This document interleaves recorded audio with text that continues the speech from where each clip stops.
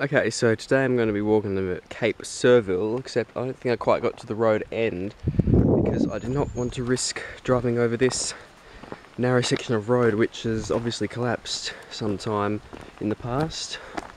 So shouldn't be too much road though, not a fair way according to the map. After 35 minutes of walking along a forestry road, I've finally entered the national park and am able to get a view of Cape Surville.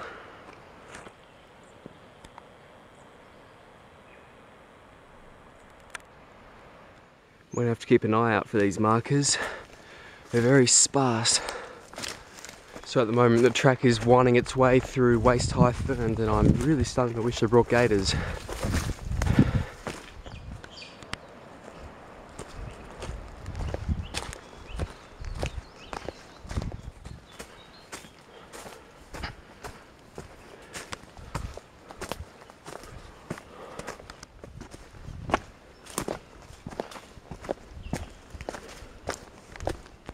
After a steep climb, we're now descending again.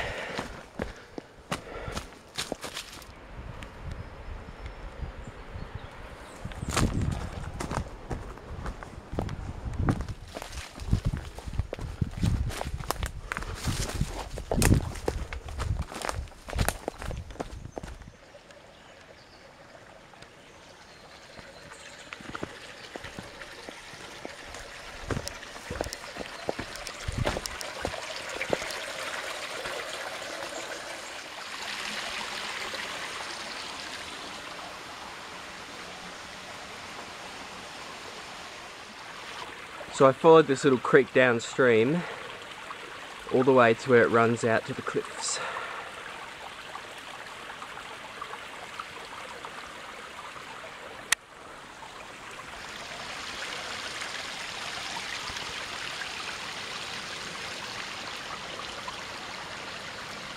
That is High Yellow Bluff. It shouldn't be too far according to the map. Looks like a side trip to McGregor's Peak, 2 hours away. I'll probably give that a miss today. But in better news for me, Cape Surville, 15 minutes away. So this is looking out across towards Deep Glen Bluff. If memory serves me well, that's sandstone on the top, granite from the Devonian period there over there in the middle, and Jurassic dolerite on the bottom. Quite an impressive geological site. Steep drop off on both sides.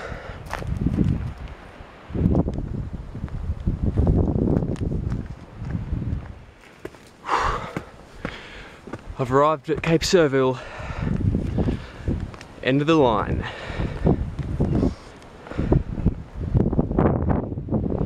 Looks like might be a bit of rain on the way.